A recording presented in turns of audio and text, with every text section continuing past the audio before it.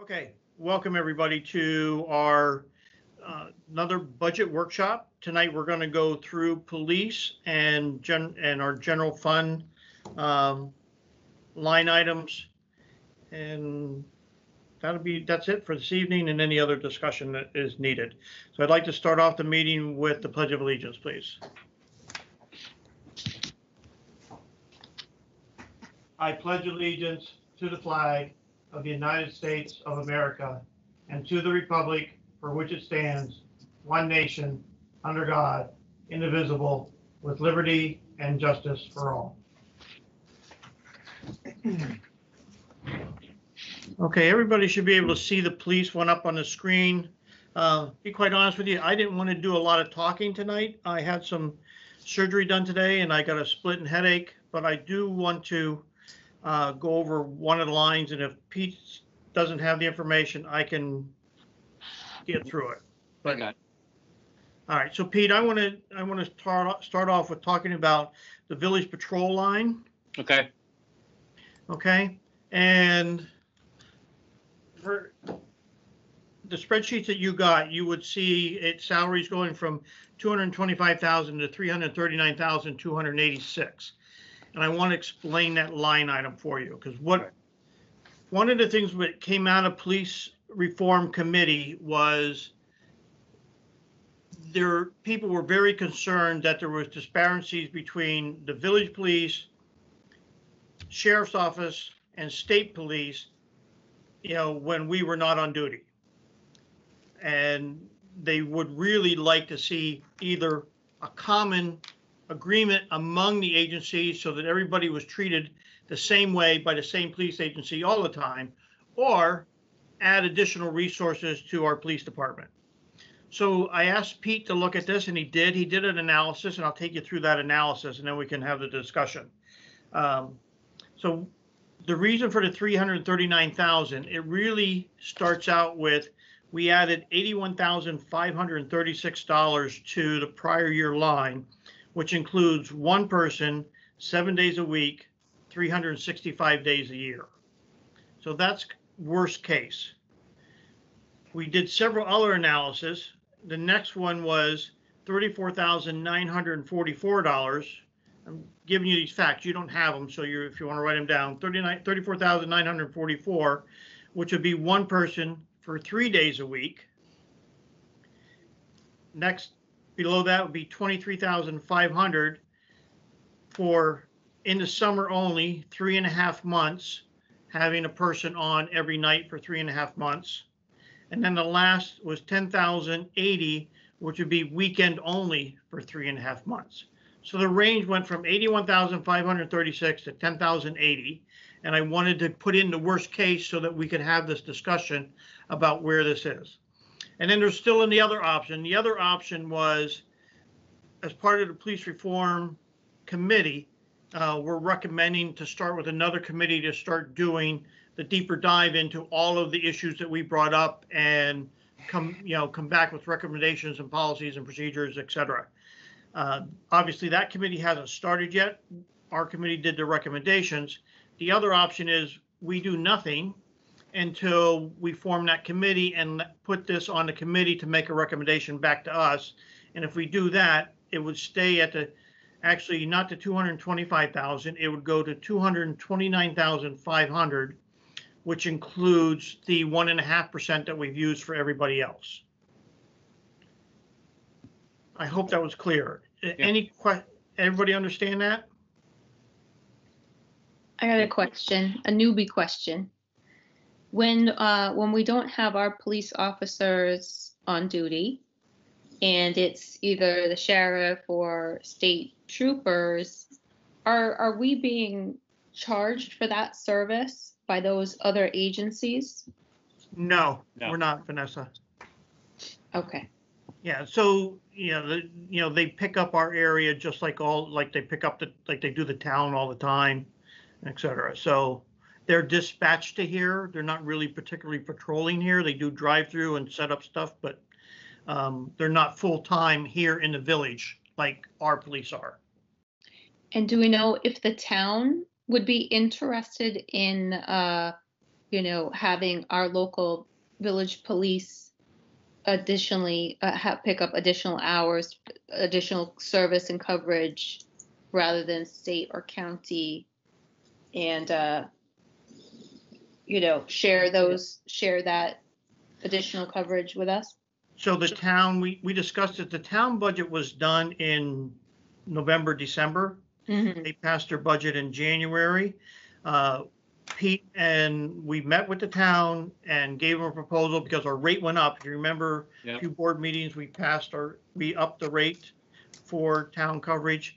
And so they kept us at the same, I forget, whatever dollar amount, and they're going to using less. So they did not go for more police coverage in the town to be able to offset this cost.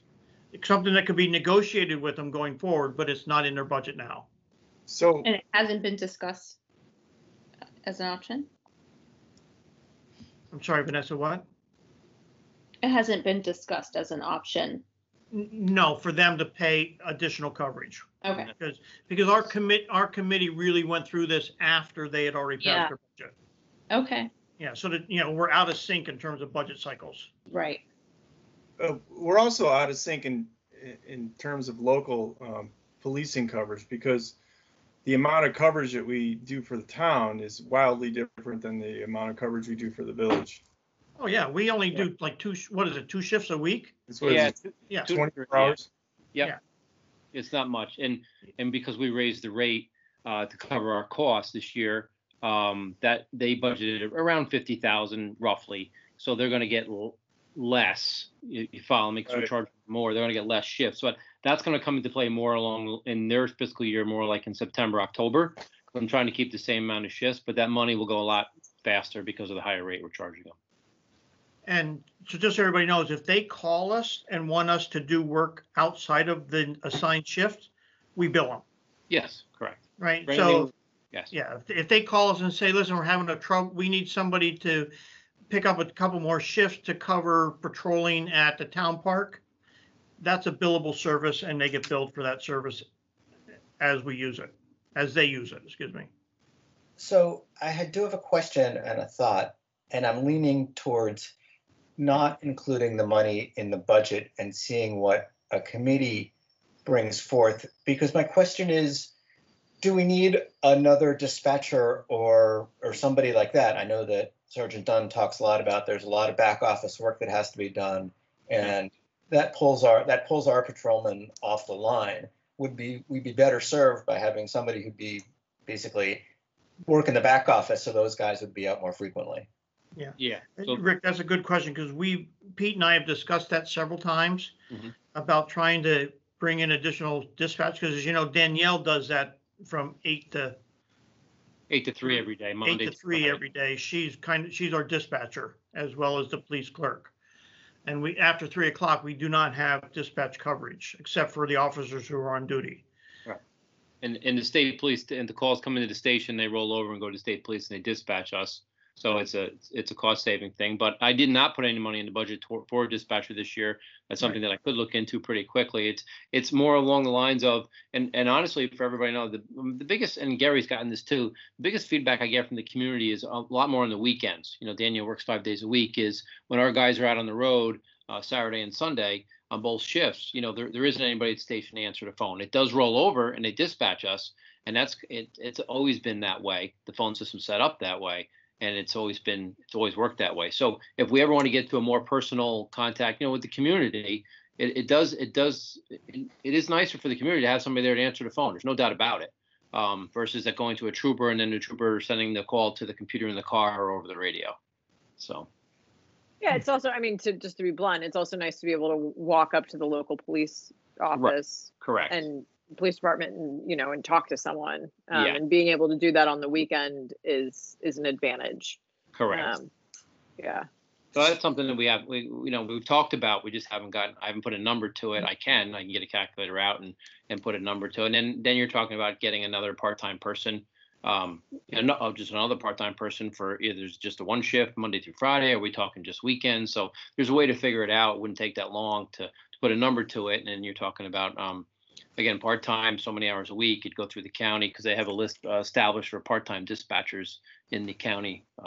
That's how they do it in Hyde Park and other agencies. Got it. Pete, So just to double check, we currently don't have our police officers on the streets between what, 11 p.m. and 6 a.m. Is that what it is? 11 p.m. and 7 a.m. They get off at 11 unless they're tied up on something. Yeah, so from 11 to 7, correct. So what happens is, so everybody's aware, the state police return for their rules and regulations in the evening. They put 2 troopers in. So what they do is they put 2 troopers in 1 car. So at a specific time every night, depending on which shift it is, they have troopers out all single riding, and then it happens usually around 11. It's either 10 or 11. Then 2 troopers will go. They'll meet at the station, and then 2 troopers ride the evening shift or the midnight shift, I call it, and they ride together. That's their policy and procedure. That's how they do it. And so really you have sometimes 1 or 2 cars, mostly 1 car covering the areas of the Northern Duchess, which is basically Hyde Park, Statsburg, Rhinebeck, Red Hook, Tivoli, all the way up through Red Hook, up to the county line, and then all the way out east to Pine Plains. And then the sheriff's office has a car 24 hours a day, but it's 1 car, and that 1 car covers what they consider Zone 1, which is all of from the county line all the way down to Statsburg and as far east out as the Pine Plains Light. So in the evenings, you do have 1 troop car and 1 deputy covering all of those towns from the county line, the northern county line, down to basically Hyde Park. So just so you're aware, that's how that works with them. Wow. And how many cars do we usually, or how many officers do we usually have on during a single shift? Yeah, so depending on the day, if we have a town in a village or an SRO or some special detail, so normally, like tomorrow, we have a day shift, 7 to 3, 3 to 11 on the village, and then we have a town shift in the morning from 7 to 2. So I'll have 2 cars on tomorrow, 1 for the village, 1 for the town, but the town's only 7 to 2 instead of a full 8 hours. That's what they get, because the money doesn't go that far with. Yeah, I get that. So usually for Rhinebeck, there's only 1 car at any given time. Correct. No, there's really 2 cars, right? Well, there's just 2. Well, Yeah, not including 2 mid, cars. but yeah. So there are days where we have 2 cars. Correct. That's not including if we have somebody going to the school SRO. So you can remember, I forget to tell you, those Ken or Beth, they split up the SRO. They go to the school, so they grab a car and go to the school. So there could be some days where it's myself, the officer in the village, and somebody at the school in a town shift on. Got it. I made that clear. Okay. Yeah. So, but in general, it's 2 cars unless they're patrolling for the town or at SRO. Right. Oh, okay. That's what we have. Yep. Got it. So- So to go from generally 2 cars in just the village to 1, and then like whatever state/county sheriff is wandering around, Yep. to just 1 state car and 1 county car covering a much larger piece of property. Yep. Like that's a pretty dramatic reduction in force. Absolutely. Between 11 to 7. Okay. Yes. Yeah, a lot of people. There's a lot of people in the community that some people get that and some people don't. Some people really don't know that. And when I explain that to people, they're like, "Wow." There's like, "Oh." And if that deputy's in Bard College or Tivoli on a call, and that trooper's in the Statsburg area, there really is nobody in between, unless something else happens and they pull a car from a different zone. Right. I don't think the town residents understand what little local coverage they have either, but For you're right, Brant, they don't. I get a lot of calls, and I've discussed this with Gary every day, almost every day that I'm there. I get a call from people in the town, whether it's in Rhinecliff or a different part of the town, and if I don't have a town car on and it's not an emergency, I give them the state police, or I transfer the call myself. We take the information, we transfer it to them, and I do get feedback and people in the town saying, why do we have to wait, and why do I have to give the state police? That does come up. There's absolutely. And really, the village got into this a long time ago when we started doing the town many, many years ago, was for that reason. The state police car wasn't close, or they would call us and complain like, hey, why do I have to wait 30 minutes for a car to come from Hyde Park? And that's how it really started. It started out with lockouts and animals locked in cars at this grocery store. Those calls that are over the village line. But it also got to the point many years ago where the town was getting a service and the village taxpayer was paying for that, and that wasn't fair. So that's when many years ago I worked out a contract, and that's been like that ever since. So that way the town has, they are paying for the service that we're providing. So Is there money in this budget to write village all over our police cars? I didn't hear that question all the way. I said the money in the budget to write village all over the police cars, and I'm actually kind of serious because I think people are not clear that they're being serviced by the village. Oh, I got you. The Yeah. This, Police this is force, that, yeah. Pete, this is that branding thing we talked about. Yeah. You Yeah. know, So, like our uniforms say Rhinebeck Police, they don't say Village of Rhinebeck Police. right. You know, the emblem on the door says Village of Rhinebeck. You know, it's got our signia on it. It's Village. You know, if you wanted to, I could layer all 4 cars up that way. It wouldn't be a big cost at all if that's what you wanted to do. In the years past, people have actually said, you know, wish there was something that they could put on the cars. So former administration would like, is the car on Village or is the car on Town? Because they see the car go by and people just don't know whether it's Village or Town. That is correct. Or they don't even know if it's Red Hook or Hyde Park because they're all black and white. Right. We went standard, at least we did years ago. We brought the cars back to being black and white versus the different colors that everybody had for a period of time. So I want to get back to Pete. I want to get back to Rick's question. Yeah. You know, and Yeah. before we go on, because, you know, also in this committee, I want to make it known that, you know, the committee was, when it gets formed and when it does its thing, is going to look at a very broad scope of issues. Mhm. And it's, you know, because we discussed, should we have a part-time? Should we be full-time? You know, all of those discussions are going to come forward when we expand and go into more committee mode. So I wanted to give you all the options because if we felt there was a need to do it now, but I was going to recommend what Rick recommended, who was also on the committee, that I would like to hold this number to the 229 and work with the committee to come up with a recommendation. But I wanted everybody to be aware of the discussion. I mean, I agree, and I also think that the committee might spring some, you know, more facts and more findings, and maybe induce the town to participate more. Yeah. I'd actually like to. I generally think that's a good idea, but I'd like to hear from Pete, Sergeant Dunn. Yeah.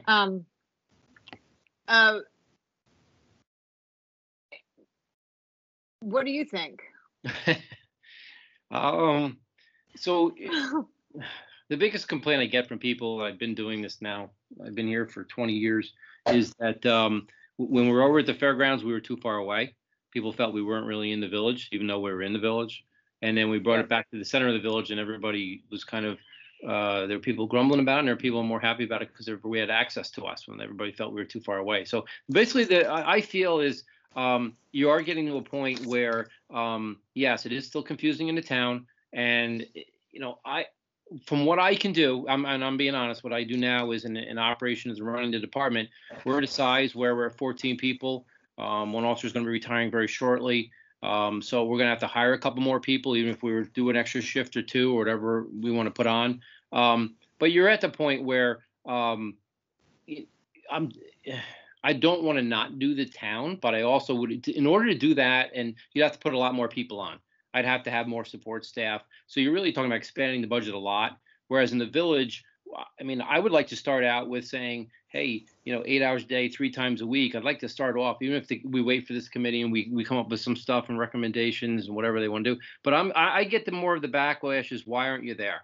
That's what I get from community. Right. Like we call you and you're not there, or we after, and I had this conversation with a resident yesterday, like, well, no, after 11, you guys run around, and then they got the state police to deal with, and it takes them forever to get there because they could be in a different part of the town. So yeah, that's the feedback I get from the community, that I've been doing this a long time, is that they want us there. They want us to be there after 11. So, I mean, I like to ease into it, not just right off the bat say, bam, So that's why we broke it down in different ways. Maybe just doing it for so many weeks in the summer and break it down and say, hey, Memorial Day to Labor Day, this is what it costs. Like Gary said, 23,500, or just do 8 hours 3 times a week for those 15 weeks, which is 10,000.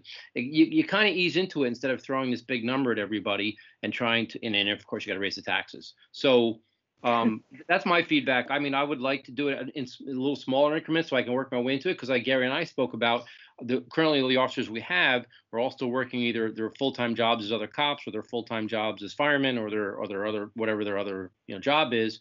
And I'd have to get a few more people to try to also pick this up, which isn't a huge cost to hire people, but you still have the uniforms and the vests and all that stuff. So, I mean, that's the feedback I'm giving. I would like to see it eventually. I don't want to jump in like both feet right away, but I would like to say, yeah, the feedback I get from the community is we don't. And I get it from the town too. I get from the people in the town. Well, why can't you just send somebody now? You know, and there's only so much money in the town budget. If I did it all the time, we'd eat through that money before August.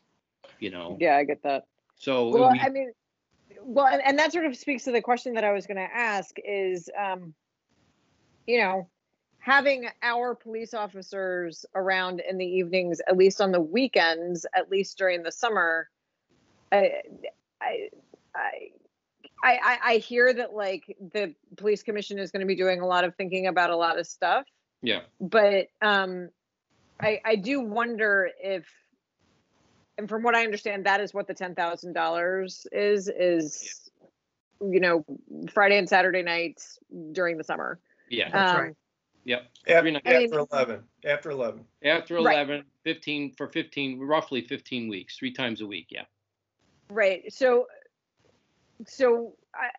I do wonder if that is at least a good step for us to take, saying, okay, we've heard the confusion around the various, or not even the confusion, like we've heard the frustration that, I mean, like, you know, I've experienced with my husband being an EMT, sometimes they get to a scene and have to wait half an hour for the state police to show up in Yeah. order to secure the scene for the ambulance, right?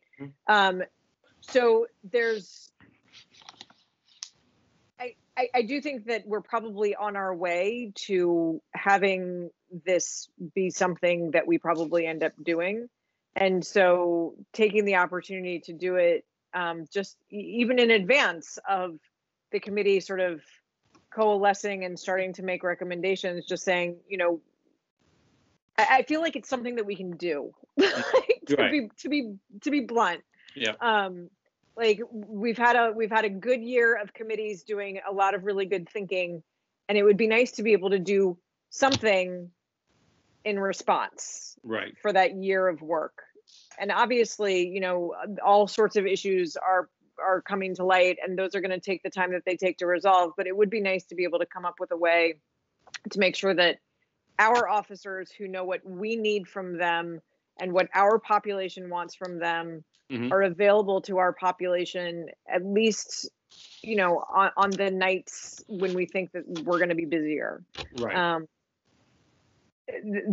That's what I would encourage us to do. And, you know, $10,000 is not $110,000. Right. So, and obviously I don't know how that $10,000 tumbles out in the overall budget picture, but that is my thought. Okay. That is my thought. So Well, I as just far want as the to, overall Brett, please, I doesn't want to get one in here.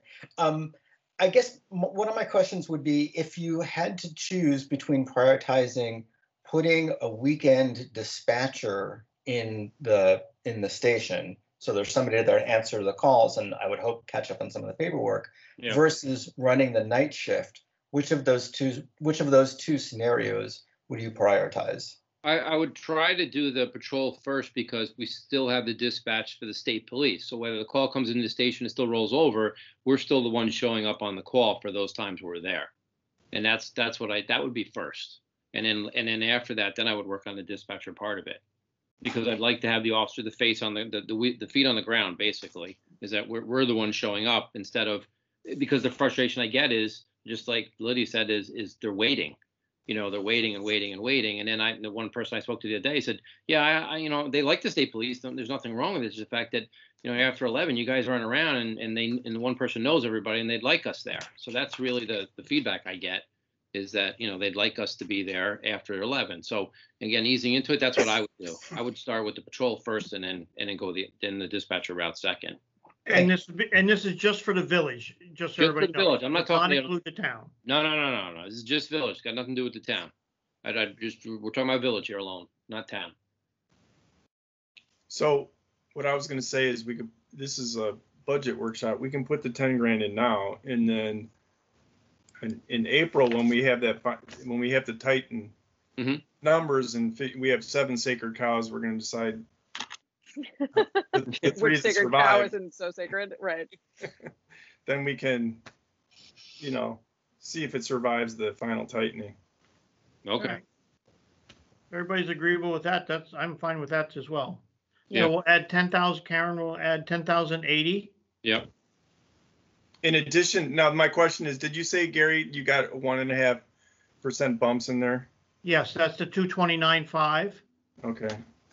And so it'll be the 229.5 plus the 10,080. Just so everybody knows, what you heard on the report the other night that our average salary, the salary was 23 that Debbie presented. Karen did a calculation, and our average salary is really 28.20 per hour. Right, we have older members are at the top Yeah. of the contract. So we need to correct that in the report. Yep. And that, because it changes the dynamics a little bit. Correct. And just so everybody knows, we have officers with plus 30 years, 33, 30, 28, 27. So that's why they're at Wow. a little bit higher. And would you imagine that the one that's about to retire is probably going to be replaced with someone who's younger and therefore slightly cheaper? Yes, correct. That'd be in the $24, $23 an hour range, correct? Okay. Yeah. It's good to know.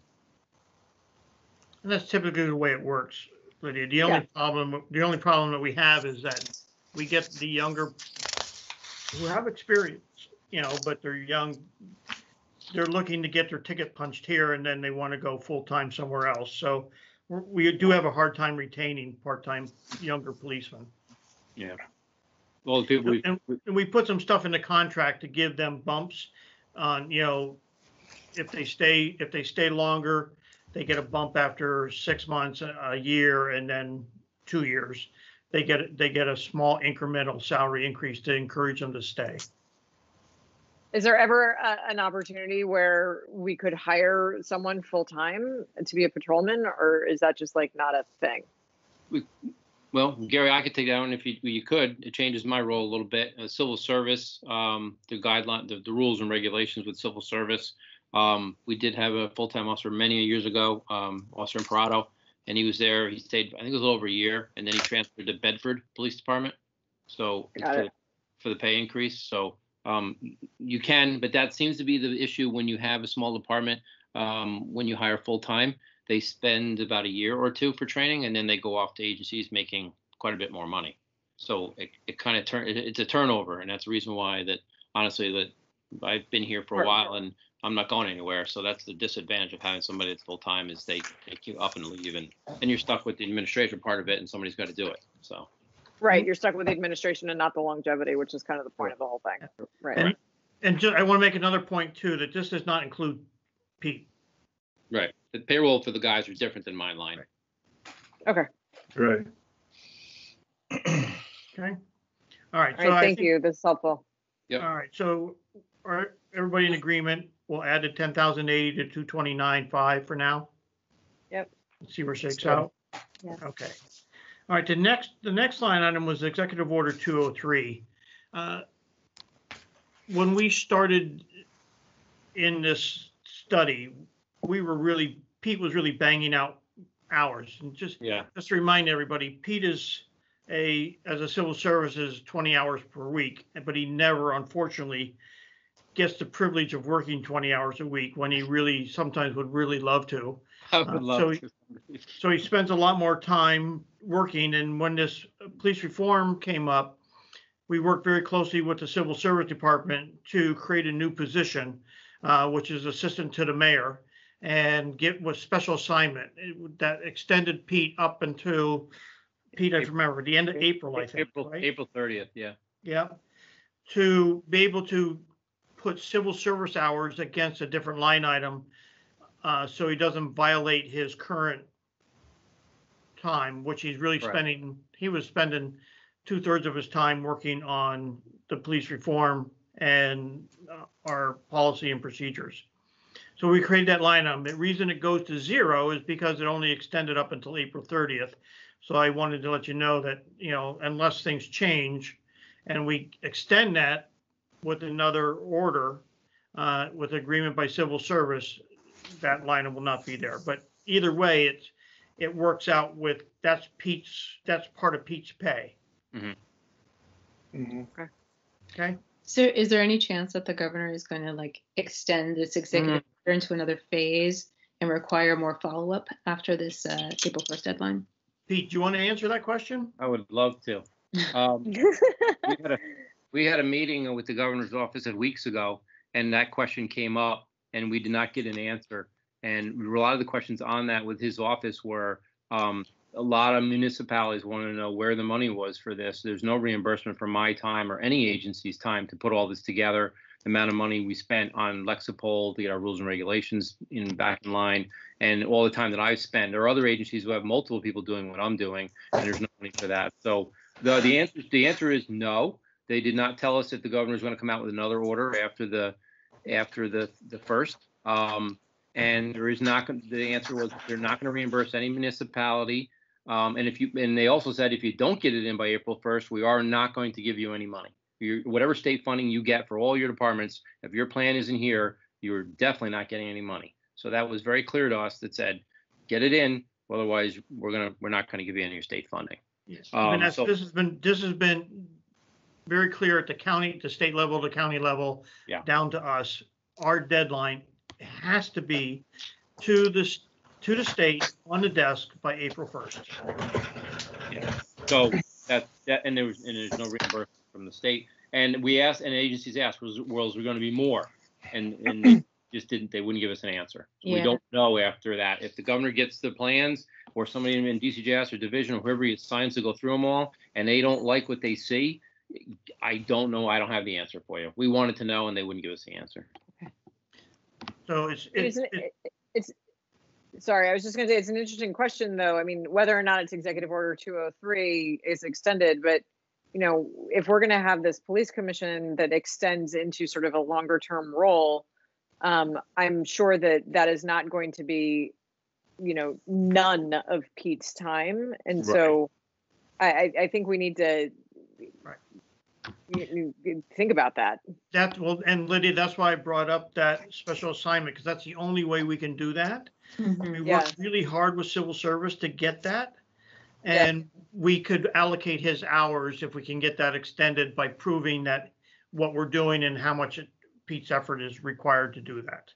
So violating civil service has really been looked on really closely in the past year, and Pete was one of those that was in violation, and we knew it, and we were trying to figure out how to do it with all the extra work, and this was the option that really made it work for us. Should we budget something there? Yeah, What? I mean, even if it's not related to Executive Order 203, should we be budgeting some of Pete's time in there, or not? This is the combination of Pete's time plus a salary line item. So, I mean, you can, but right now it expires on April 30th. We always have his line item, and we can always then budget time towards it. So we don't have to budget now, is what I'm saying. Okay. We can budget, we can just put his salary in there and hope that we're going to go forward and try to make that happen. Okay. All right. Because I don't want to budget against something we don't have approved. Oh, that's fair. Yep. All right, so that's why that line went to 0. But you didn't put Lexipol in there. That's not itemized under Executive Order 203. We already paid for that. Yeah, we paid for this year. We found the money. Annual. But the annual's in the fees, and I didn't get to in the fees. Okay, That's got the fees, not employees. That'll have to be added to that this year. Yes. Executive Order 203, Vanessa, only covers hours. I see. Okay. It doesn't cover any other miscellaneous expenses. But good question.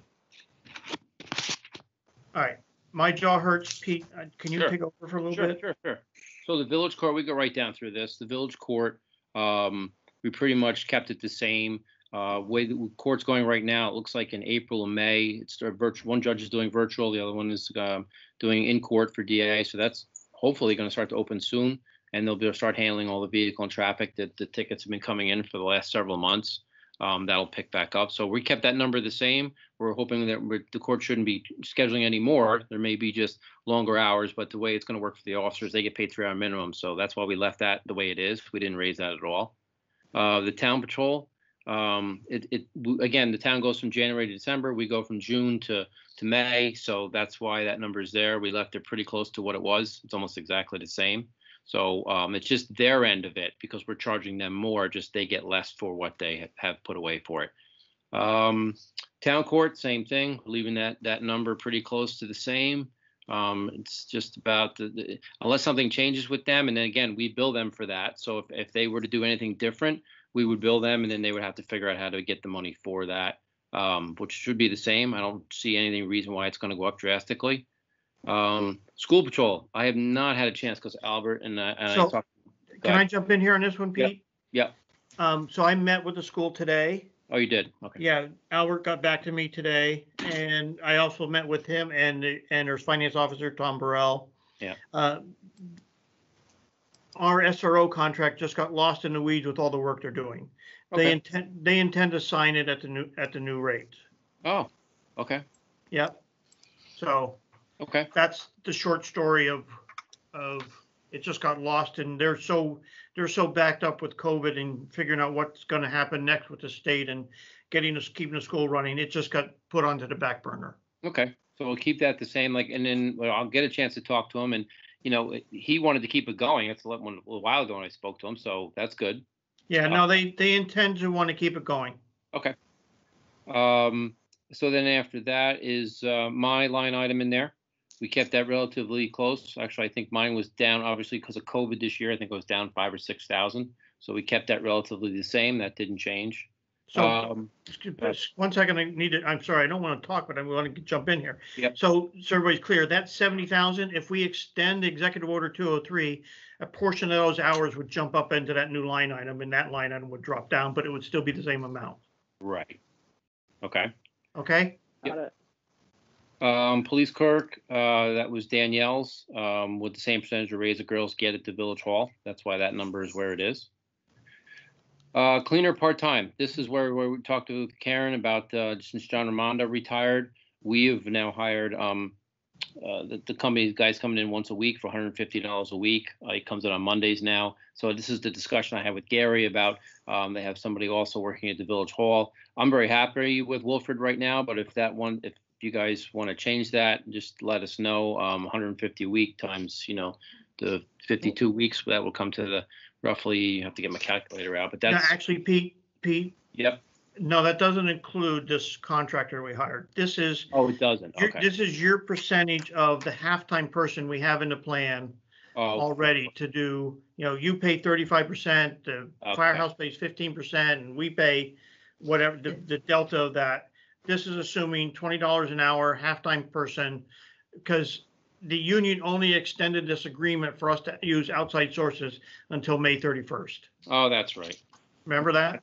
Yep, I remember now. Okay. So this is your cost of the halftime person at your percentage if we hire, when we hire a person to do cleaning, because it is a union position and we can't backfill it with anything else. We were given a pass till May 31st. Right. Okay. All right. Now we're on to equipment, which is, I'm looking across the line here. We made it $10,000, which is what we had this previous year. So we kept that the same. Police grants, I don't know of any. Just so everybody knows, that covers cameras, computers, Right. That kind of stuff as well.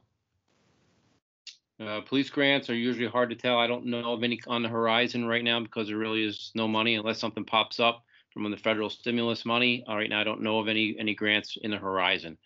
Those are hard to pick. Sometimes I get something thrown at me in the middle of the year and then I apply for it, but I don't see anything. I don't have bulletproof. I've done bulletproof vests. That's usually paid for half by grants, but I won't have that for another actually 3 or 4 more years. So we don't have to worry about any of that.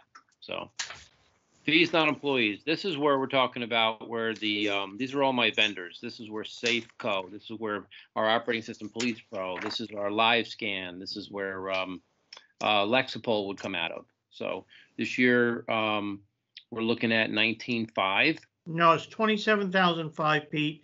My line got messed up. Yeah, that I'm sorry. When we didn't update the file, right? And so I'll bail you out here a little bit because what we discuss is here's where we're going to buy Police Pro. Mm-hmm. Right, and Police Pro is 16,000, and we have enough money in the budget to spend 8,000 out of this budget.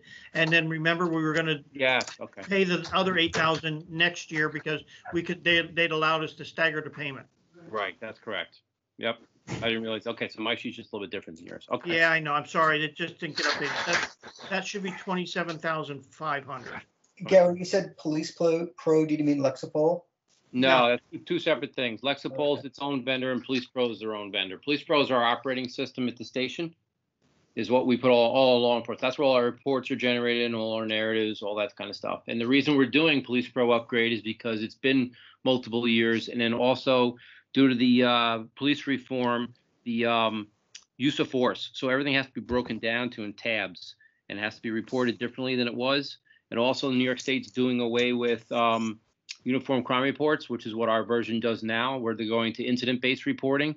So I have to have the system upgraded to do the incident-based reporting on top of the use of force stuff. So that's one of the main reasons we have to upgrade it. Yeah, this is almost a mandate. It is a mandate. Yeah. Actually, it was supposed to be Unfunded one at that. Yeah, they always. They always are unfunded. Yeah.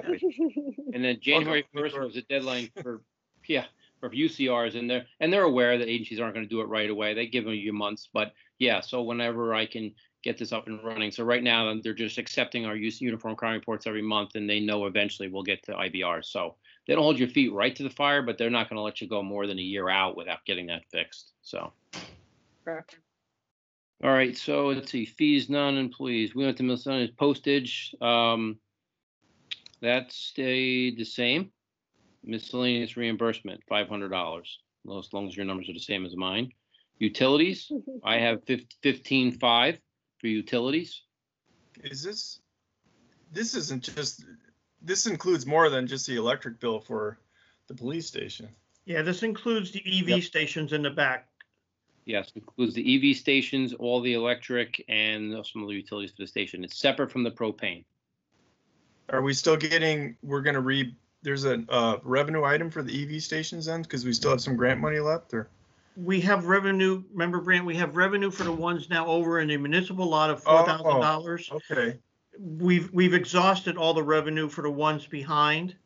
And what we talked about several months ago was doing them all together, so it doesn't create confusion of paid. So we're losing a little on this. We can't meter two of them, or we can't meter. Yeah, we can meter. We can do whatever you want. We can meter two of them. We can meter all of them. We can, we can set the rate. We can charge whatever we want. If you charge on this one, you're just going to push the volume over to the other one. Yeah, no, I get it. The other one's still free. But it's still kind of stinks that we're subsidizing it. So I'm under, just so I understand, right? This is still the ones that are using behind the station. The people don't have to pay for. Is that correct? They do not. They do not pay yet. That's right. Okay. All right. But if they did pay, this number would come down then, right? Or not? That number would probably stay the same, but we'd have a revenue line item that offset it. Okay. But this figure's been high forever. I mean, there's got to be including something. Yeah, you know what, Brant? I did a study on this, and I don't know if you remember.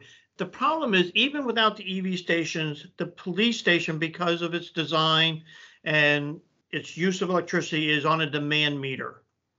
And demand meters in utility company are 2 times the cost of a residential meter. Oh, okay. Oh, wow. And so if you go over 12,000 kilowatt hours in any 15-minute period of a time, or whatever, I forget the exact number, I'd have to go back and look up, but they regulate you by 15-minute increments. And if you exceed a certain rate in a 15-minute increment, that whole month gets charged at the higher premium rate. Gee whiz. That's the way the utility, that's the way the utility works. And the police station has always been on a demand meter and always been on that rate charge. Wow. Yeah. Can we? No, it sucks. Yeah. Can we change it from a demand meter to, I don't know? No, because we exceed the limit of what they would accept. Can we put solar panels on the roof on the south exposure? Yeah. What? Yeah. I don't know what the difference would be. I've never known this. How much would it be different if people paid for the electric versus it being on the meter? Do we We'd know? have to, we could calculate it, but I don't know if you're gonna get, it's not gonna offset it by megabucks. Oh, okay. So Gary, question. Would a battery smooth that draw and keep us below the threshold? No. In fact, the way they have the PSC has written it, even if you put a battery in, right, to offset some of your other loads, you know, we would still be above the demand rate because the battery is charged, right, and it's not being used at certain times. Long story, but the end of the day is okay. Well, maybe, I mean, honestly, maybe when we're thinking about capital projects, we can think about solar panels for the police station. I mean, this may just be like total pie in the sky, but I think there's something kind of lovely about charging electric vehicles with solar power. too many trees on that police building. Ay, Ray. We have panels on top of the village hall. The village hall is filled. We have We're 99 full, yeah, panels we're up there full now. up there. Rick, I gotta get you up on the roof. There's 99 panels up. Yeah, you can. 99 panels up there. They're all over. Yeah, you can see them from Google Maps. It's pretty cool. Okay. Well, I mean, they're not our trees, so if you cut down the neighbor's trees, I guess you get some light. Yeah. And a little heat. Yeah. That roof is not the layout of that roof. I've looked at it. Yeah. And the layout of the roof doesn't support that many panels the way it's cut up. Oh. Okay. On the good note, our propane has always stayed the same. We're very well insulated, so we only go through roughly $600 a year for propane. That's incredible. That's all we go. That's it. Some Yep. years less. So that stayed the same. But that's good. That means we don't have that many outages. No. Fuel and gas, that's for gasoline for the police cars. Hopefully the price of gas will start to slow down. It's been coming up quickly now. Hopefully it stays where that's based on state bid price. The town pays for it and the village reimburses us. So I'm keeping that number the same. And I will tell you, there have been way back when the gas was $4 a gallon. That number can change. I'm hoping it doesn't this year. It stays the same. Sorry, Pete, we did change it by 1,000. Oh, you did? We remember, I don't know if you remember the discussion, we upped it to 8,000 only because we were expecting an increased cost in gas. All right. You did go to 8. Really? Okay. We're only 3,800 year to date, and we're 2/3 done with the year, though. Yeah, but this year we haven't, because of COVID, our traffic volume has been down in terms of driving around, and we've had no events. You know, all these factors, and we've had really cheap gas, And we haven't gotten the bills yet. Oh, and yeah, we're waiting. Karen just said we're waiting for the next big bill to come from the town. I just assume any town bill, there's a big lag. They come in much later. Yeah, they do. I don't know why. They also lag in paying us. Oh. Okay, so the next one is your insurance. Karen, going to speak to this one. This one, we're keeping it the same. At least on my paperwork, it's 6,000. Yes, correct. That's staying the same. Okay. Insurance, workman's comp, that's staying the same on my form. Yep. Okay. Repairs and maintenance. We knocked that one down a little bit, right? We're 4. We've only spent 25 because our cars are in pretty good shape. As in past years, we don't have a lot of older cars like we did years ago. Discretionary funds stayed the same at $300. So a lot of the stuff stayed the same. Pete, did you knock the repairs and maintenance? What did you go down to on that? We went 4,000. That's always a, Is that what's on your sheet, Pete? Yeah, 4 is on mine. Yeah, that's what I have too. Nope. Okay. So the cars are in good shape. I take care of them, so I'm hoping nothing majorly breaks. And discretionary funds, $300. That's staying the same. And then we get to the bottom, and I'd go through these lines at the bottom. It was the part of the budget to Gary and to Martina. I'm not Martina, Karen. The other new vehicle, and I'm not sure. I'm not sure if my numbers are the same as yours. The way you're breaking this down, Karen. So that was the question I had. Okay, they should be. The long-term debt, the established long-term debt is what the schedule is. And yes, I did think that the police land was finished by the end of this fiscal year, but it's over the next fiscal year. The last payment's early summer, so we Okay. do have that. Summer 21 or summer 22? Summer 21, it will be finished by the fiscal year 22. And the fire truck will start 22, 23. So it works on that end. Gotcha. Okay. But Well, the if, fire truck, we also have covered because we have the increased coverage from the town for the protective district. correct, right. So the fire truck is really covered by that. I don't know. Well, then you'll be able to talk about the So- difference next year. A little pat on the back. It was my idea to put the land in the 10-year bond 10 years ago when I was on the board. Good job. Thanks, Brant. Thanks, Brant. You're welcome. You're welcome. And you're still here. And I'm I'm still going to here. get rid of it next year, so that's fantastic.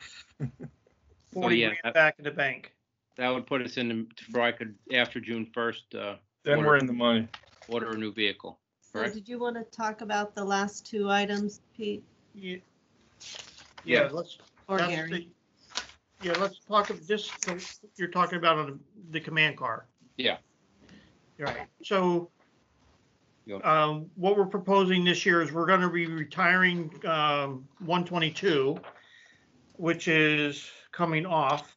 And then what we need to do, and what we've been talking about for quite some time, is adding, similar to the firehouse where we have a command vehicle, we really need a command vehicle for the police that would be set up very similar for police response and for emergency services. And that's the last two items, which is principal and interest, which it offsets because we are retiring one. Right. And can I just explain this 8227, these two are the last payments on the prior lease. So this 10 and 2300 is an estimate, and it's just taking the place of this payment that's complete, this 5-year lease that's complete. Gotcha. Okay. For police vehicle 122, is that vehicle going to be fully retired, or are we going to be doing anything like we did with the former fire chief SUV and turn it into the fly car? You know. Yeah, no, well, here's my plan is right now that we're using that a little bit less because it's got close to 70,000 miles on it, but it goes the hours on the Oh, engine. that's a lot. Yeah. Yeah, that's a lot. But it's mostly right now used for the school resource officer, and like we didn't have basketball games yesterday. So that's why I'd like to hang on just for a little bit longer for that kind of stuff, because if it's not being driven, like, if it's just going to the school functions, if it's just going to the basketball games, if it's just going to special events, it's much easier on it versus being run every day. So that's my plan. Okay. And Pete, there's also times, remember, we've had to use this car when we have events. Yeah. Yeah, we put this car back into service at the event to, be part of the patrol because we're adding a lot more officers. Yeah. And due to the fact that when we do have Santa Claus and all the events, I need the 4 cars for posts, and then I don't have a car. Or, if a car goes in the shop, then I'm really in a bind, because then I'm stuck. And then I'm begging and borrowing from the state police and the sheriff's office to try to get extra vehicles from them. And the sheriff's office we have to pay. The state police we don't, but it depends on their tour strength. So. And this would be set up as a 911 command center. Oh, so just like Kyle's truck. Okay. Yeah. Well, except for Sort of. more police driven than fire driven. That's all. Yeah. Yeah. But same So idea. it's called, Okay. sorry, newbie question, command car, meaning it has special equipment in it to be the one in charge? Like what? Sorry. It's the same as everybody else, but it's also still going to have the camera in it, the mobile video camera system in it, just like all the other cars. I don't want to not have a car with that in it because that's our policy and procedure. So that's going to be in it also, but also other stuff. Vanessa, what we should do is we should give you a demonstration of the fire chief's car. So you can see how a command center is set up. You open up the back gate. There's other, you can virtually take all the radios that were out front and they get moved to the back. So you can actually run a command center from the back of the vehicle, have a display board, have the night, everything set up. It's how we set up our fire response car, Okay. chief's car as well. So really good to have, especially in an emergency or an Yeah. event. Yeah. Yeah. Okay. Well, this is this for events too? Does this, Yes. would this be used at events? Yes. Oh, yeah. Yep. That's the issue, is that a lot of times when I'm on certain events, I don't have a car. So, or, you know, if, like I said, if a car's in a shop or I have them all tied up on posts, because that's where I have to have them, it just makes it harder. A lot of times I'll start in a car and then I'll end up on foot without having a car, because the car has to be at a certain location due to it's blocking a street or a parking lot or alleyway, whatever it is. I offered him a motorcycle, but he turned it down. Yeah, no, thank you. Please tell me that motorcycle came with a sidecar. Nah. So that's the end of it, unless Karen, and so those numbers are a little bit different. Some little bit other information, just so you know, our capital reserve fund that we set aside money for that's 32,900, Right. which includes we have a $5,000 donation from the fairgrounds to buy a 4-wheel vehicle. Yeah. And when they get up and running again and get back into the point out of pre-COVID, they offered us another 5. Yeah. Oh, nice. Purchase that. Yes, that was Andy specifically said, you know, for all the events we do and go up there, we go to the inner parking lots a lot for the accidents and other things that are going on. And it just be a heck of a lot easier to get into some of those things versus trying to fight the traffic in a car. It just makes it a lot easier for maneuverability wise. So that's what he brought it up, and I said I was all for it. And I think if the fairgrounds had been open, we would have had that donation and we would have been moving forward on it. But due to everything going on, it's being held up. Is that going to get a camera too? We can. I can ask about that. I don't know if it can have one. Yes, weather-wise, I have to make sure that it's mounted the right way and secure, and you know, Pete, we'd have to use a game camera like they use out in the woods. Yeah, I think so. I don't think that, because specifically for our cars, there are specific hard drives and they're in the vehicles. They're not out exposed to the weather. So. A question, a follow-up question on the the executive order and the police reform committee. Another item that a lot of the community brought up was additional training, anti-bias training. And is that something that's captured here, since we know that needs to happen? Is that something that we should budget for? Yeah, so that's in the that increase is in the current payroll we have in there now with the raises. The implicit bias training, I just sent an email yesterday. The Dutchess County Sheriff's Office has just sent an email to all agencies. So I sent them a list of everybody we had, and that's going to start in the next month or two. So, and then as of right now, those are currently right now, they're 8-hour courses. So yes, the training you see in our budget line, that's always every year we have enough in there to cover the different training. Now, I think Vanessa's question is, are we covering the cost of the actual training, and that training, Vanessa, is being funded by the county? Well, yeah. We gotta pay for the time, I thought, Pete. Correct. We pay for the time. The only thing that I haven't done yet is when Officer Wilson starts teaching, now that he's certified and he's finishing up tomorrow, is that he's going to be an instructor. Now, I do have to get an intermunicipal agreement between the Village of Rhinebeck and Dutchess County. So when he goes and teaches, Dutchess County will reimburse us for his time. That we can get back. The other officers, no, we pay for, and it's in the budget for our own training to go to these classes. Yeah, and that time, those classes are mandated for all police. Yes. So the implicit bias is next. March 31st, everybody in the county will be done with the procedural justice. We'll be finished on the 31st. Everybody in our state, our police department, will be trained in that, and then the implicit bias starts next.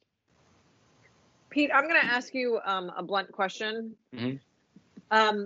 Are the classes on these sort of sensitive topics being offered by the county good classes? Yes. So I went on the 3rd.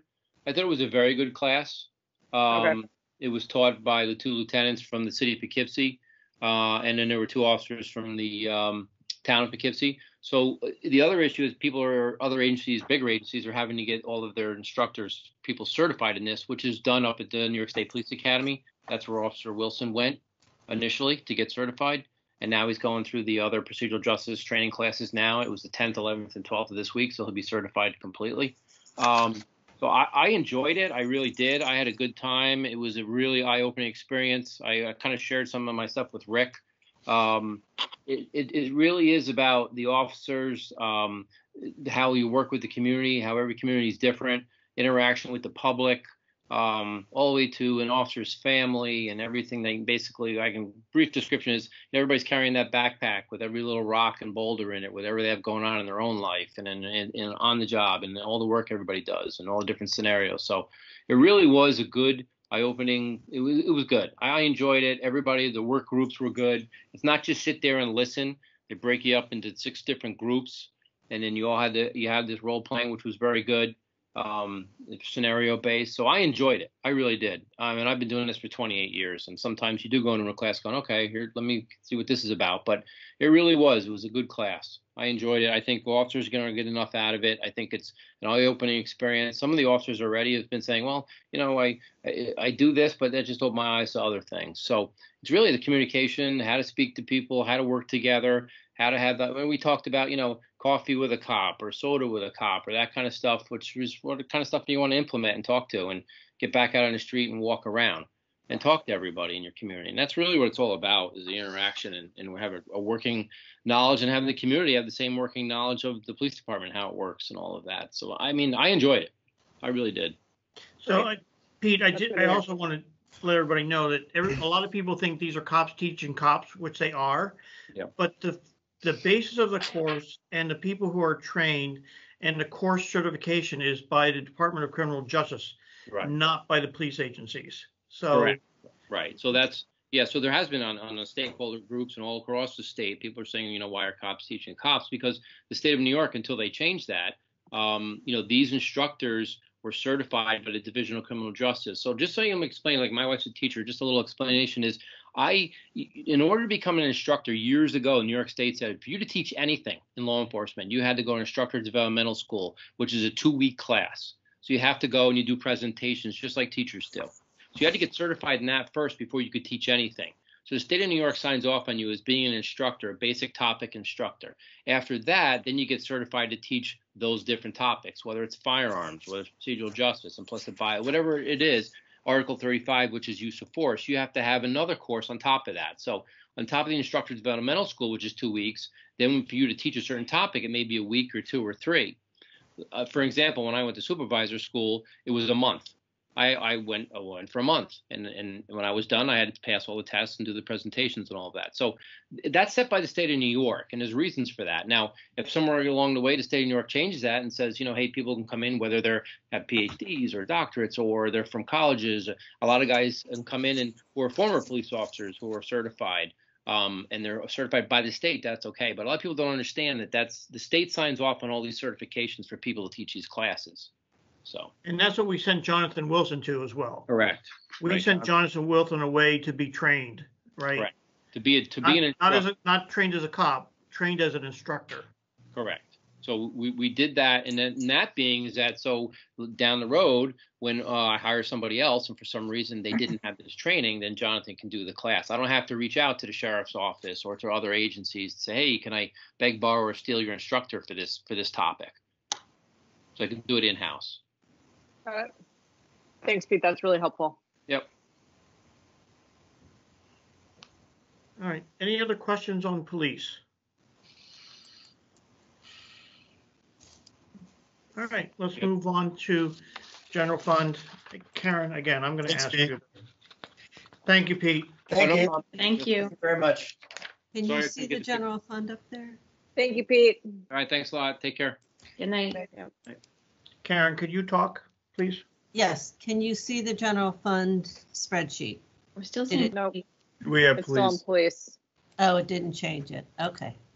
Give me just a minute here.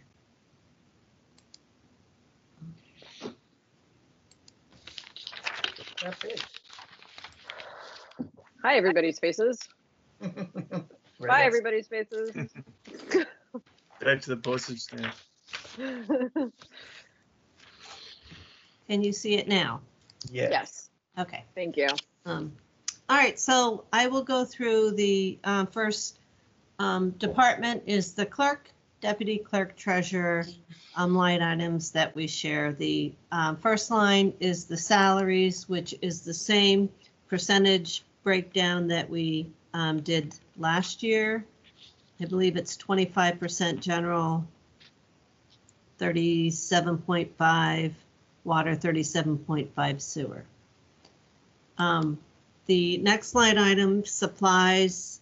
I think 2,800 is a good number, given the past 3 years. The fees not employees. I'm just going to scroll down a little bit because at the bottom here, we kind of go over some of our contractual expenses that are shared between the general water and sewer funds. We have the enhanced business systems, which is our financial software package, our tax program, our water sewer program. We have Time Clock Plus, telephone. RBT is our consulting, our accountants that are consulting accountants. Wells Fargo, our copier, security here, asset management, and general code. We also will use Munistat if we go for bonding or any, even financial planning. They're very helpful, and the PCA contract. So these just, Great. as I'm going through the line items, these are the items that are broken down. Karen, so just one Yes. question. So the numbers that you showed on there, those are the totals, not the share Correct. Those are the totals. totals. Okay. That's the number that gets divided. Correct. So, and the reason that I went there, because for fees not employees, we're looking to bring this down to 7,000 because the accounting is in there, and we currently do the audit for the court out of this line item, the auditor. So, talking to Gary, we thought just to keep all the auditing and accounting in one line item. So instead of putting it with all of our fees and non-employees, we talked about moving it down to this line item, just the portion, the general fund portion. Going back to training, we didn't spend much because everything was via Zoom or online. However, I do believe that NICOM is planning on having their fall training school so far, and I'd like to keep it at 2,000 because I think there's a lot of good opportunities for Martina as the clerk as well to join her organizations, her City and Village Clerks Association and the NICOM Fall Training School. Should we talk about more general municipal staff training for some anti-bias work? And does that go here? That would be here. If it was contracted, and that would be in this line item. If it was for village, that would be for village staff employees. So Mm-hmm. Correct, yes. it wouldn't cover all of the other organizations. No, this would be just the portion for the clerk, the deputy clerk, and the treasurer.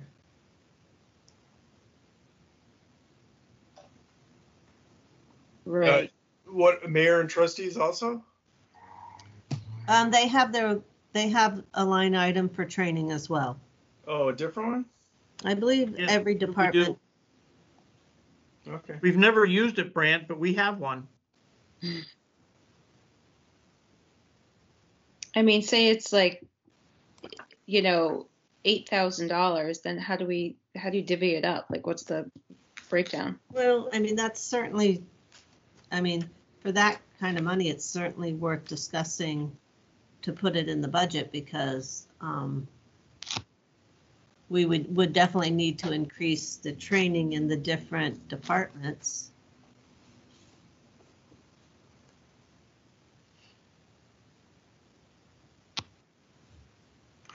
you like anticipate- weirdly enough, I wonder if that's something that we can talk about as part of like the capital expenses and salary conversation And the staff trainings. and the staff training. Yeah, because it sort of cuts across a whole bunch of different departments, and it's a demonstrable expense, and I Mhm. think it's a worthy expense, but it's A conversation of its own.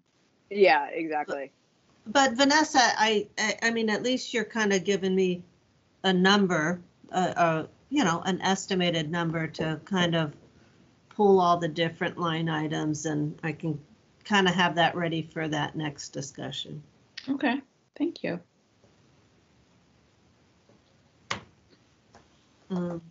Okay, so again, in the effort to kind of streamline here, I'd like to put 1,500 in the tax, advertising, and expenses, and kind of just get rid of that printing postage. I think that's just an old line item that I think we just need to kind of phase out. Right. What this is used for when Dutchess County prepares our tax roll after we establish our tax rate. We send our information to Dutchess County and they prepare a tax roll.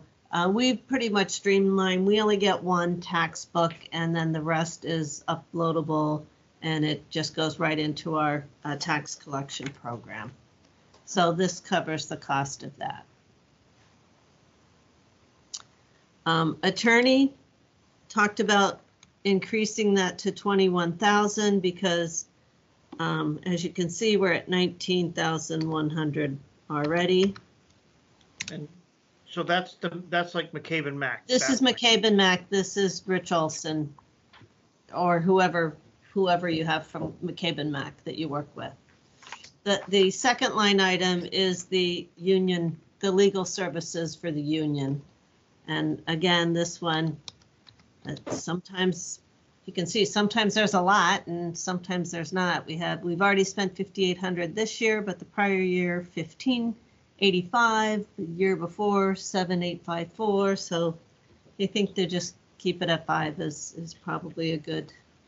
Is that when we need union legal services, or is that when like the union needs legal services? No, that's when we need it. Okay. When So we for reach out to them. You know, Okay. this line item would include all the work that we had to do with building, planning, and zoning right now, right? Right. That all those fees came out of there Okay. Got it. Thank you. as an example. Yep. Just one question. If we're going to be at the Police Reform Commission, they have some suggestions that may require contractual negotiations. Should we put another $1,000 in there? That seems I like was a hoping good- we could offset one problem with another issue and stay flat, be honest with you. Well, you also have the option if you're using more of that and not using as much of that. I mean, you can kind of increase this one from this one if you don't use the attorney as much this coming year, and maybe call NICOM and Right. have NICOM help us, because that's a lot of times that's a less expensive way to start some of these conversations. And the I other, think our this would also cover when you go into contract negotiations. right. That comes out of here. If you guys can't finish it without using, if you go to arbitration, it'll trigger that, right? Yeah. Right. Right. Arbitration. Yeah. You know, the last time we did a contract, Rick and I, we didn't use them at all. Just as a final review of our plan. That was to make sure that was the only time we used them. I think in general, our legal fees are really, really inexpensive compared to other municipalities, but that's just the sense I have. I don't have any data or facts on that. Yeah, I think just like always keeping in mind that, we pay an annual membership to NICOM, and that's a good resource a lot of times before you pick up the phone to call the attorney right away. And we don't have the lawyers holding our hands through our meetings anymore, so that's good. Right, you call them when you need them. Yeah. So, all right, and we talked about reducing the election to 1,500. This year's going to be a little high because we had 2 elections within 1 fiscal year because they moved the election to September. What's the engineer? How does the Yeah. engineer with the administration? Could you refresh my Yeah, memory I on think that? you missed that line, Karen. Oh, okay. Yes, No, engineer, we just kept it at 10,000. Why it's here, I'm not sure because I guess Well, I mean, it's sort of like, it's This is generalized, time right? bond for any village municipality expense. Right. So we had the elevator. Yeah, that was when we were up to 14, Yeah. and that was a different company. So Karen, I'm sorry, I'm gonna refresh my memory. So we have a situation where we have a catch basin that is overflowing. It's gonna we asked Time Bond to come in and take a look and give us a plan to fix it. Is that coming out of this line or is that going back on highway? that would come out of this line, out of engineering. Okay. It would Why- come out of this line if it's not tied to a specific project at this time. Really? Unless that catch basin pothole, is that going to be really expensive? Yeah, Karen, what we've done in the past, we've put them against a highway line item, you know, for the cost of doing the repairs. Okay, if it's specific to that, then Yeah. yes. Because if it's a repair, we were putting them under the cost of doing repairs. But I think a good example of this is, Lydia, what you're doing with Time Bond right now for the outdoor dining and the Yeah. $1,200 expense for the work order for them to do Oh, that right. stuff. Right. Yeah. So it's like, So that would, Planning and that's an consultation. example of what would come out of here. yeah. And the oh no, the ADA thing is separate. Right. Yeah, where's the ADA thing tracked? That it's a past it's Oh, it's a past project. Okay. it's a past Yeah. project, so we really don't have a line. No, item. no, I think they're talking about the litigation that we're having with the ADA. Is that right? Yeah. And that's coming out of the attorney line item here. Okay. So, and as well as the engineering cost, Oh, then that is included in here. right? So we have over $3,000 in engineering fees, and I don't know the total ADA legal fees yet. I haven't added them all up, Okay. but they're coming out of these 2 line items, that discussion. Okay. Okay, so records management, we don't normally budget here because we would, in the past, we've applied for a grant and then the grant would cover it. And this is, but we did talk about putting 1,500 in here for Martina to start working on the laserfish. If Sorry. everybody doesn't know what Laserfish is the example of Google Docs, except it's for the governmental world. And so it's a system we bought into several years ago. We have the equipment to do it, and you basically can scan and store, digitize your information right here from Village Hall, rather than having it collected or sent out like we did before to have it digitized. We paid for Pat to get all the training. We paid for her to be able to set this all up, and she never implemented it. So now we have everything, and I forget the guy's name, Karen. But anyways, he's agreed to do the training again and give us like a half discount rate for it, which is good. So it's Bruce Cadman from General Code. That's what it was. Yep. So I think it'll energize that project and get Martina going on the laserfish, and that's going to benefit all the departments when we start using that. So that's a mechanism for digitizing hard copies. Correct. Right, because if you have it on computer, it's already digitized. Right. Or even just long-term storage of already electronic records. So it's both. Okay. But the scanner, I thought you were talking about the scanner. The scanner Oh, yeah. scans hard copy. I'm sorry.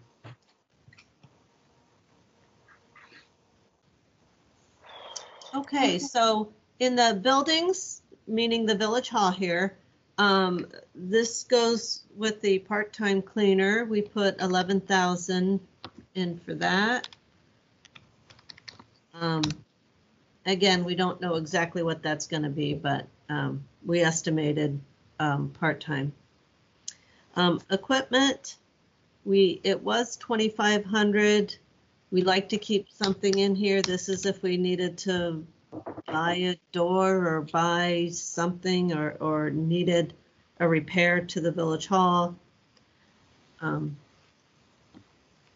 This was Paint or whatever comes out of here. right, this was the ADA lift just from previous years. So supplies, we're able to bring this down to 5,500 just based on what we spent so far.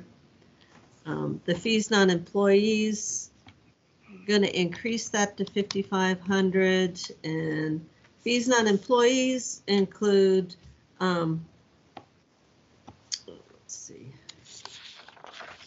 include the Safeco alarm system, NICOMCO, the Doyle security system, our Welsh sanitation bill comes out of there. What else? We have Johnson Controls, our Craig Pest Control comes out of this line item. So this has gotten a little bit busier than it's been in the past. It's taken on more charges. I think the security system, pest control, and some things that we did not have to worry about before that we have to pay for now. Utilities, we're going to keep the same. And then the heating and propane seems to be,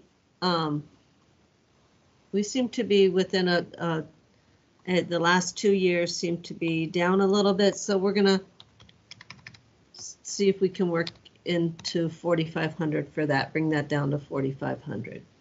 Repair and maintenance, again, we're gonna keep that at 3,000 because even though we don't have John Ramondo here, we still may have to have things done in the village hall around the parking lot. The fuel gas, we're going to keep it at 300 because we use it for some of the for the Bobcat and some of the equipment, but we don't need it as high because we don't have that. This was also for John Ramondo's truck, so we don't have a vehicle here that we need that for. Wasn't there some discussion of having to rework some of the upstairs offices, perhaps, in that space? With the different There staff? was, but we never came to an agreement on how to do that. And it was also bundled in with if we were to have the court here, how we would reconfigure for court, et cetera. Is that what you're referring to? For instance, fire wanted to add more space. And then we have to also discuss when we get into staffing, building planning and zoning, if we have enough office spaces to cover that. That's right. So when we get into figuring that plan out, then we got to figure out what we do with people. Okay. Yeah, I think that's a good idea. That will go with your staffing discussion. I mean, you can have it now. I'm just giving you my thoughts on it. No, I don't think it's worth having it now. Okay. Moving down to central communication, because we were able to redo the website, Vanessa and Martina, we're able to remove Dick Wambach out of this line item, so we're able to reduce it by about 5,000. Woohoo! Woohoo! So yes, so good job. Central print, we're going to leave this at 8,000. This is like Pitney Bowes, postage meter, copier, printers. Data processing, we're going to keep this at 5,000. This, we share the server with the town, and a lot of times, you know, if anything comes up, we're kind of responsible for half of the cost. $8,500. This is for our PCA contract, and that's it. That's all I have for right now. Great. Looks good to me. So I think we scheduled the 29th for the total budget, or the 29th Just is staffing. staffing. Okay. Monday, the 29th? Yes. Yeah, March 29th. Oh, I didn't have that. 6 o'clock staffing? Yep. The only Okay. other thing, Karen, we should talk about tonight, just real briefly, is court. Do you want to just mention the court? Oh, okay.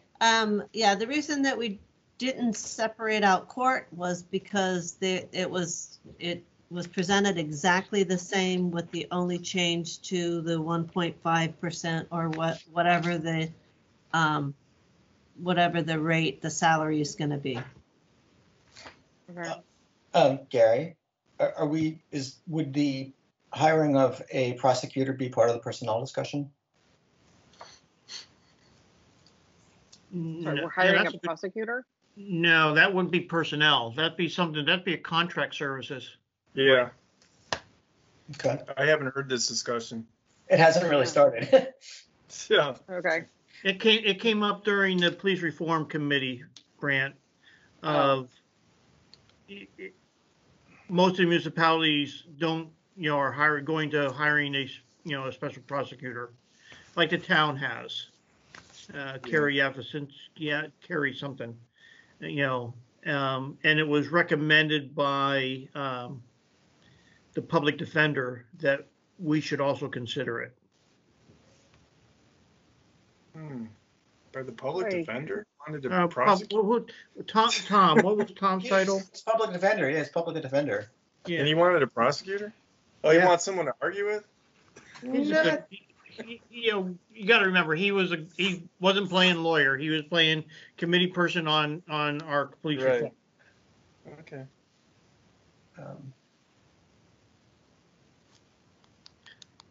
All right, so that's it. Any questions?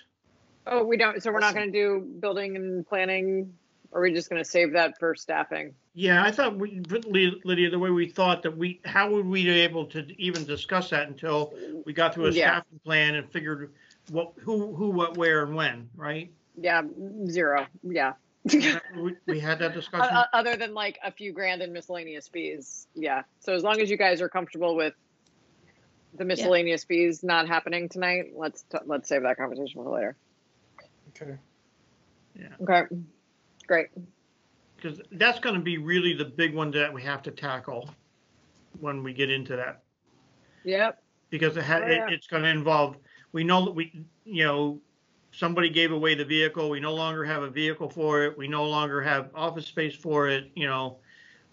Whatever the plan is, it's a big discussion. Yep. When was the vehicle given away? I don't remember that part. So, Or we can That talk was- about it then. John had the little pickup truck. Uh-huh. Got rid of it. The little pickup truck started out with water, and then it was given to John, and then it was given to Highway. And so the question is, this is all part of like whether or not we're going to have like a superintendent of public works. This is a whole big question around whether or not we're going to have someone, we don't know the answer to any of these questions until we have some resolution on some of these questions. Like the best way I know how to describe it without being blunt. So yeah. All right, cool. Okay. Sounds good to me. So hopefully we'll tee that conversation up for the 29th, right? Yeah, I don't know how much more we're going to know then, but yeah. I know. Right. That's going to be. Yeah. But But at least we have to but have at least the we first plan of this. Sorry, we have to have the first plan of this done by April 15th, Karen. Mm-hmm. So we have to have the rough plan documented by April 15th. It's not the final plan. It's the plan that basically says, here's our first draft. Well, right, we have to have the public hearing. We're having the public hearing, I think, at our meeting on the 13th. Yes, that's right, on the 13th. Okay. Should we have like 2 scenarios or something? We can create one. I'm happy to create one. Because I mean, right now we're still doing double duty, and we don't know how long we're going to be doing double duty. So there's that too. You're Well, talking we about don't- building You want me planning to and work with zoning, you is on that it, what, Lydia? Vanessa? Is that what you meant? Sorry, what, Gary? You're talking about 2 scenarios for building planning and zoning and DPW. Yeah. Yeah, I think we're gonna have to have several scenarios, whatever. Rick and Lydia were tasked to come up with this, with the concept. Lydia tagged out and put Rick and Brant in charge of it because Oh, Rick and Brant are in charge of those 2 departments, 3 departments. Okay. Well, you Yeah. were building planning and zoning. Well, yeah, but well, I'm happy to stay as part of it, but you know, highway and water and wastewater were all like, we don't need a DPW person. Well, that's DPW. Yeah, they're doing DPW, but Oh, okay. who's doing, I thought you and Rick was running DPW, you were running building planning and zoning, but they kind of wedged together because they were one person. Right. Yeah. If you want more people engaged in that, that's totally fine. I don't care. No. Okay. No, I don't. I mean, like, unless anyone wants to jump in with me on thinking about building planning and zoning, feel free. But like, I know what I want to do. So. Well, again, my assumption is there's going to be some end to this in 2 or 3 months. Yeah. 100%. That's my assumption too. And then I And still 2 know or what I 3 want to months do. brings us to a new fiscal year. Yep. So everything will and be if fine. this is all resolved, I know exactly what I want to do. So. And okay, you know exactly what you want to do? And I because- do. And we can have that conversation in executive session. Well, And do you so- want to go into executive You session guys now? want to do it now? I could, No, it's I'm just not ready me, I for can that. leave. I'm not really. No. Let's have it some other time. So Brant, you and I need to have a conversation about what we think the needs of our various departments are. I think we need Yeah. to sit down and do that. That's fine. Yeah. Definitely. Okay. All right. you- Thank you, 7:37. Karen. Do you need a Mike, motion? I want to make a motion to adjourn the budget workshop. Second. All in favor, raise a hand, say aye. Aye. Aye. Okay, Okay. thank you. Good night. Thank you. Just, Thank hey, you. reach out, if any of you have any questions, as all this starts to come together, just please reach out and let me know.